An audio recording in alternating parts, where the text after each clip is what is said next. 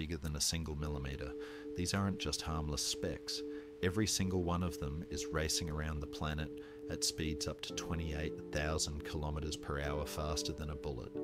Imagine standing outside while millions of tiny blades zip above your head, invisible but deadly. That is the environment surrounding our world today. To keep track of this chaotic swarm, the United States Department of Defense actively monitors all objects larger than 10 centimetres. Each orbit is mapped with extreme precision to avoid catastrophic collisions. In visualization models, red dots represent active satellites, blue marks old rocket parts, and grey shows the countless fragments of defunct satellites.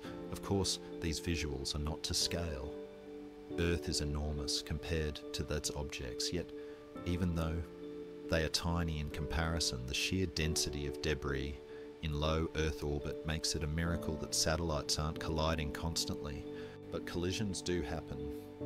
In 2009, two satellites, Iridium-33 and Cosmos 2271, smashed into each other at a combined speed of 42,000 kilometers per hour. The impact shattered both into thousands of pieces, many of which